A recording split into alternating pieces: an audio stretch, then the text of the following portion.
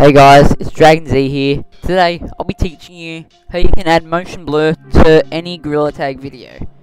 And it's super simple. You don't need to pay $300 for Adobe Premiere Pro. There's just one simple application that you need, and it's free to download, and I'll leave the link in the description for it.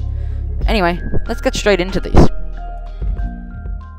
Okay, I'm telling you, this is super easy.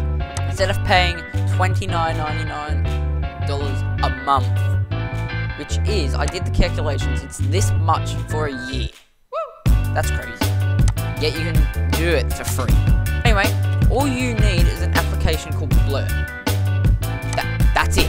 And then you just need some footage. Seriously, that's it.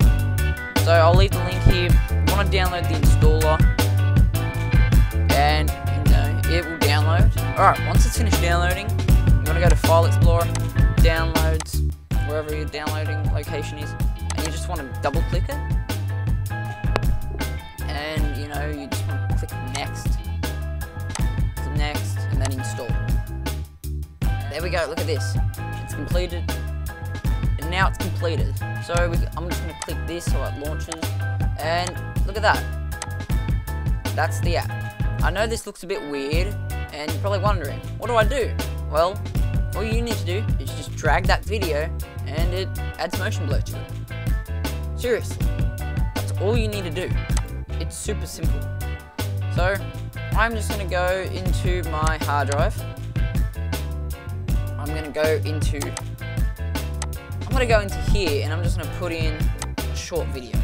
Here we go. So we have a 14-second video, and we're just going to paste it in here, just drag it like that.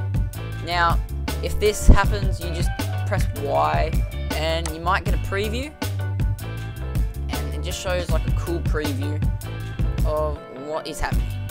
And look at that, you can already see the motion blur coming into play, which is crazy, especially because it's free.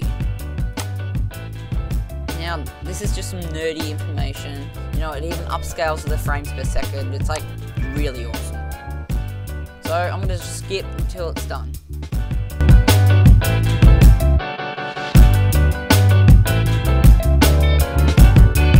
Okay, it's finished now. So once it's finished, you'll get rid of the preview, and it will say finish render queue, waiting for input.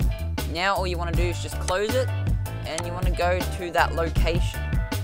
And as you can see, it has the same file name, but it's got blur at the end of it. Okay, so now we're going to do a comparison on what it looks like without motion blur and what it looks like with motion blur.